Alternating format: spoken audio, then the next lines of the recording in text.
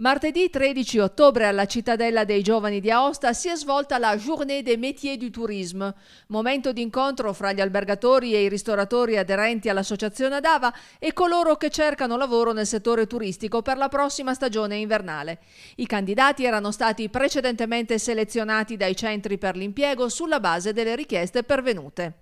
Noi abbiamo fatto questo sforzo importante insieme alla Dava e ai centri per l'impiego per mettere insieme le esigenze della domanda e dell'offerta del lavoro e quindi cercare di migliorare in un momento difficile di criticità del nostro mercato del lavoro la conoscenza delle opportunità soprattutto per i valdostani che alle volte probabilmente non tengono abbastanza in conto l'importanza di questa attività lavorativa e siccome abbiamo molti giovani e meno giovani che hanno esperienze e si sono formati, penso che ci siano tutte le condizioni per dare una prima risposta a quelle che sono le problematiche del lavoro. Gli albergatori e i ristoratori cercavano complessivamente 80 figure professionali e hanno le idee chiare su come scegliere un candidato rispetto a un altro. Noi stiamo cercando una receptionist.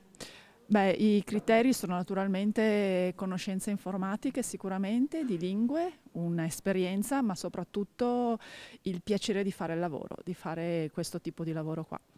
Per il portiere di notte, che rimane un po' più a contatto col pubblico, richiediamo comunque una minima conoscenza della lingua inglese e una maniera un po' diciamo educata di rapportarsi con il cliente. Ha esperienza sul campo e ovviamente una persona che dimostra volontà e voglia di fare. In realtà cerchiamo persone che abbiano veramente l'attitudine all'accogliere le persone, ad essere a loro disposizione.